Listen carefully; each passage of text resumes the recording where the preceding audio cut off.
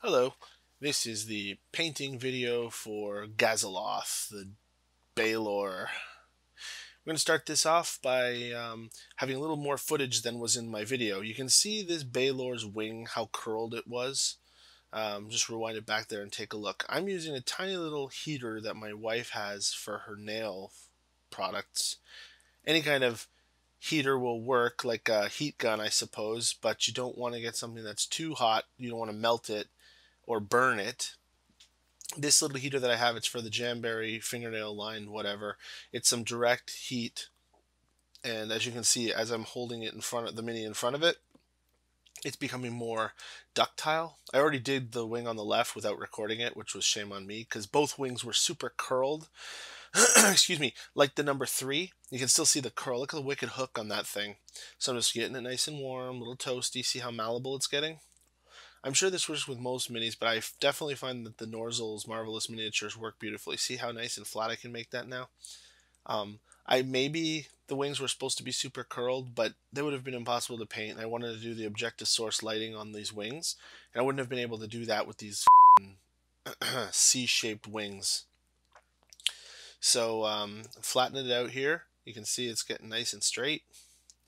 And you could shape any part of the mini this way. I actually curled the whip upwards a little bit so it wouldn't touch the base because I knew I was going to do some basing with this guy.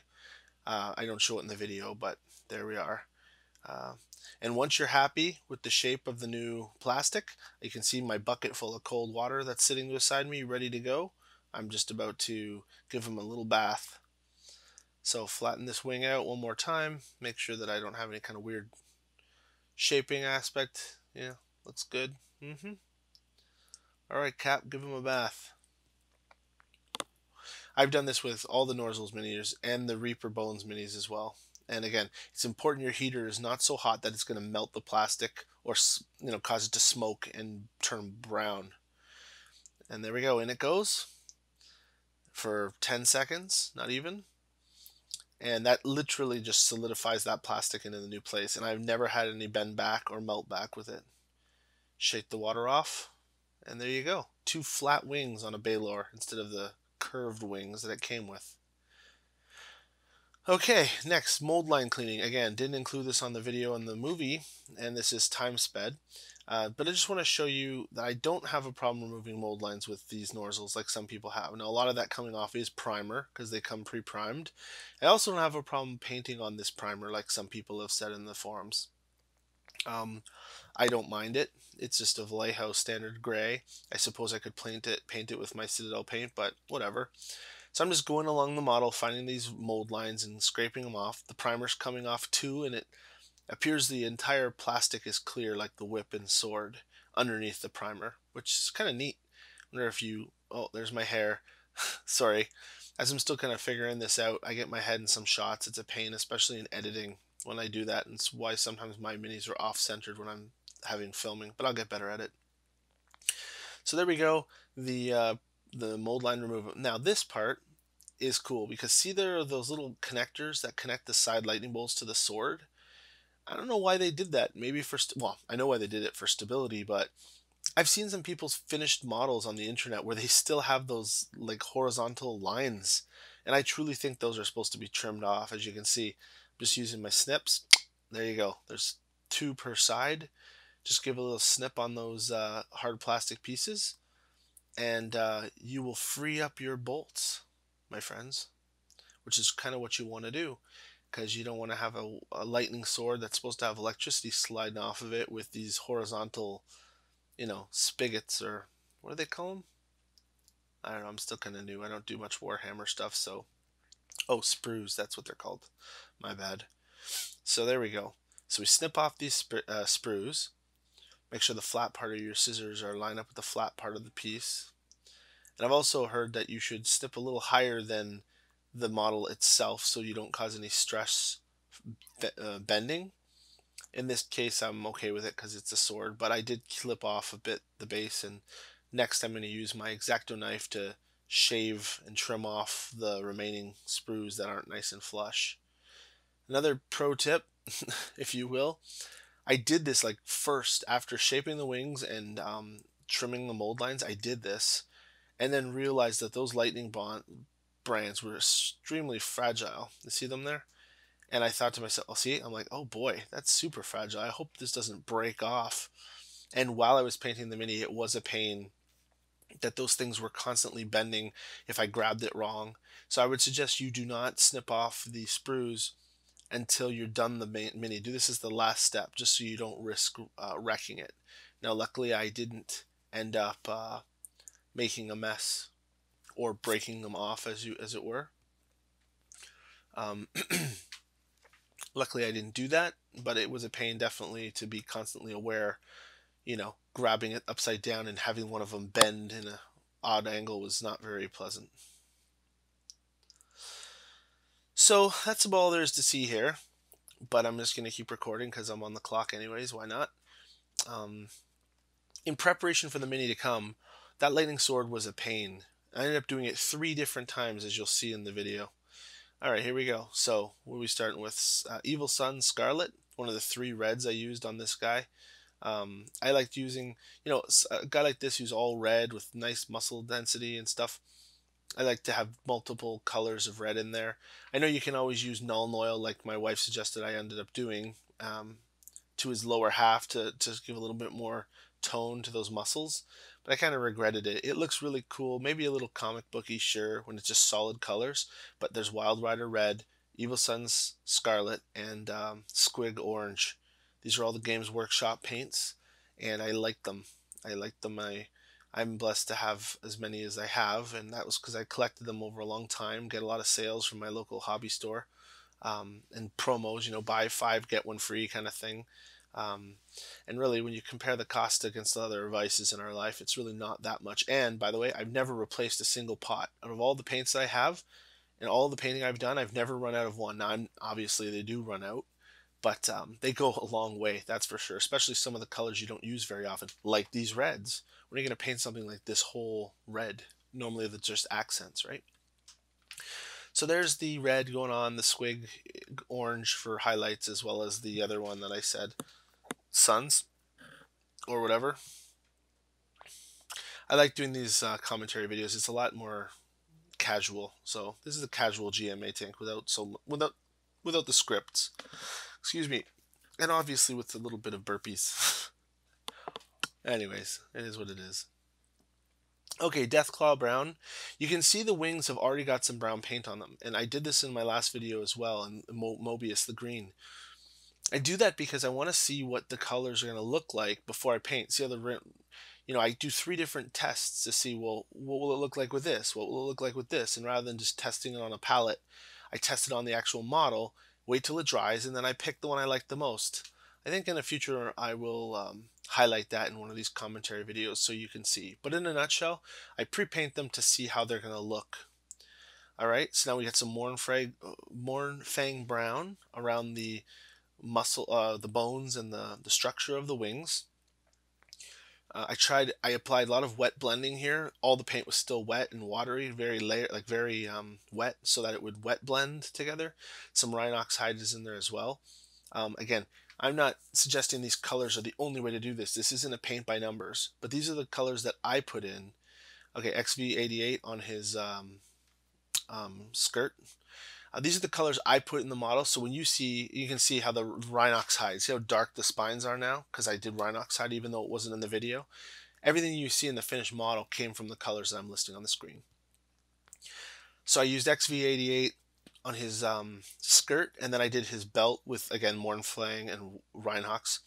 Okay, so Iron Warriors, which is a beautiful dark metallic, mixed with Null Oil. You can see it on my palette there off to the right.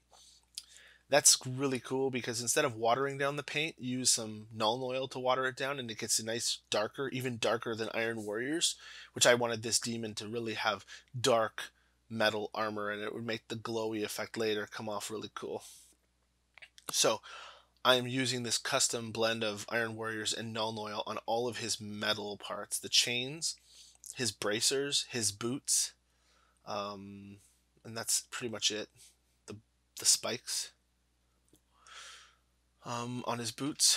Okay, so yeah, there's a chain on his back, gives you an example of the way I'm doing the chains.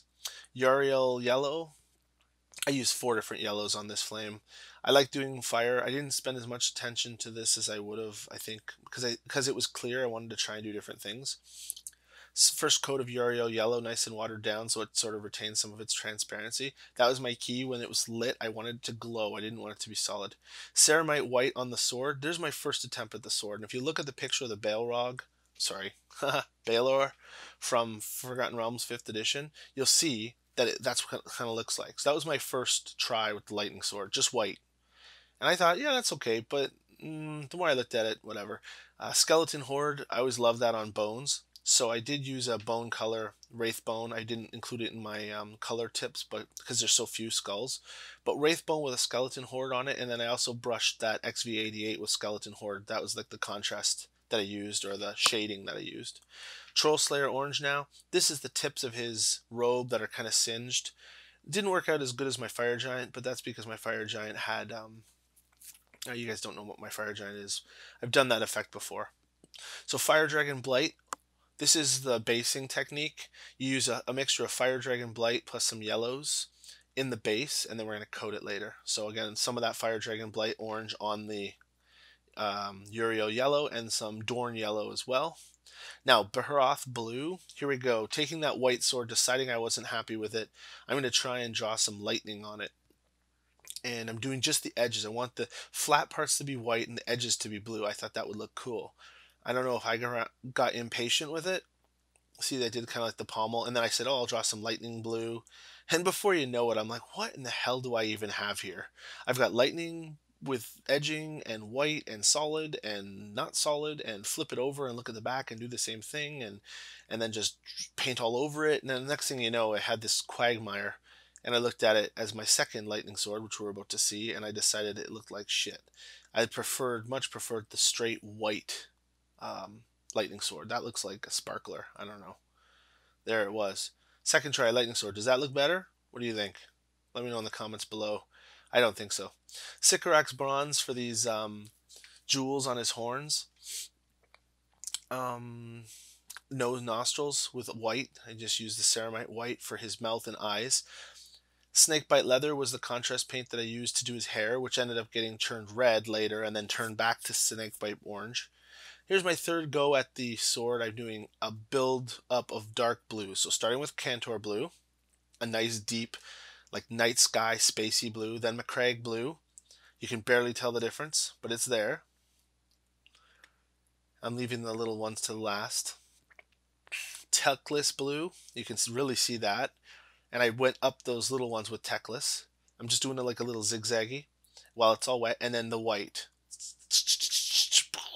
There you go. There's all the white on top of that. And there's my finished lightning sword number 3. And by this point, it's done, boys. Solid effort. I hope you like it. I was what I was doing. I'll get better. Some Dorn yellow again on top of that orange. Now notice my finger. So I paint and then I wipe it while it's still wet. I'm trying to just smudge it on there. I don't want it to look like blush strokes or gobby. Cassandoro yellow. I did some dry brushing with Necron on those. Actually, can I pause this? Let's see what happens. Okay, the answer, you cannot pause that. I did some dry brushing of Dorn yellow under the wings, some Imric blue on the wings. That's the beginning of these object source lighting. I did some Necron as well on the back of his greaves, which didn't get caught in video. Some white lines on top of these wings to again make it look super light. Abaddon black, just trying to make those boulders, and Mordant earth. It's a technical paint from Games Workshop. Splat that all over the place. Now I'm on the front of the mini. Troll Slayer orange again, Abaddon black again, and then more Mordant earth. Just put that shit on everything, like the Frank's Red Hot, all over the place. Now we get some white glue and a random stone, some little bushes, scorched tufts, and you can see that Mordant earth has dried and cracked, and you can see the orange coming through. It looks like lava. Some brown battleground, and just like that, that was over. I really rushed at the end. I'm sorry for that. A lot of my dry brushing was done and filmed, but because I was shaking the table while I was dry brushing so vehemently with my hands, the time-lapse footage looked drunk, like it was waving and waving because it was taking its photo every X number of frames, but the camera was moving, so it was not usable. Again, I'm still trying to work out these kinks. So back to what I was saying. On the greaves, I used some Necron compound or Necron dry brushing to lighten up the back side of those greaves. and then I added some Casandoro yellow to them, so that's why they kind of glow yellow. I put some of that on the skulls, I put some of that on the wings, I put some of that everywhere. And then when I did the object source lighting, I did little teeny lines of white, which then I used some shade to turn. I just lightened up some paint and painted on top of the white so it would be transparent. I wanted it to look like light shouldn't be dark, light should be light.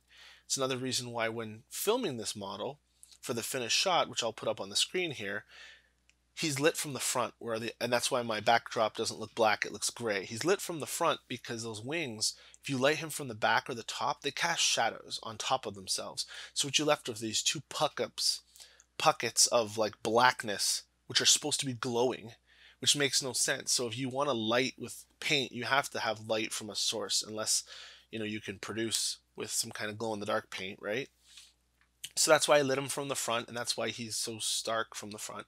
And yeah, so thank you for listening to the commentary. I hope this helps you. Please email me at painttolife@gmail.com or in the comments below if you have specific questions. And I trust that these commentary videos will get better the more I do them. And maybe one day we'll be live stream painting together sometime if I get enough interest. So thank you very much. I hope everyone's staying safe and washing their hands. This is GMA Tank signing off. Peace.